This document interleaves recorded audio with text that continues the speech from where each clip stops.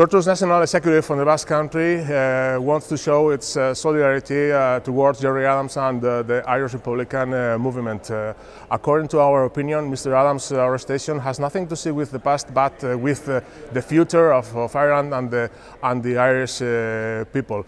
In this moment, when the future of United Ireland is closer than ever, the efforts of the enemies of peace is becoming stronger to avoid this long-standing objective of the Irish population.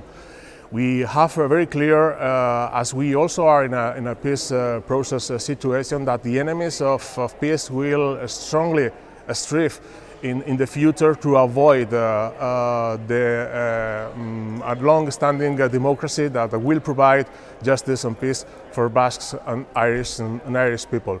Once again, we will show our solidarity with Gerry Adams and the Irish Republican movement and ask for the immediate release of Mr. Adams.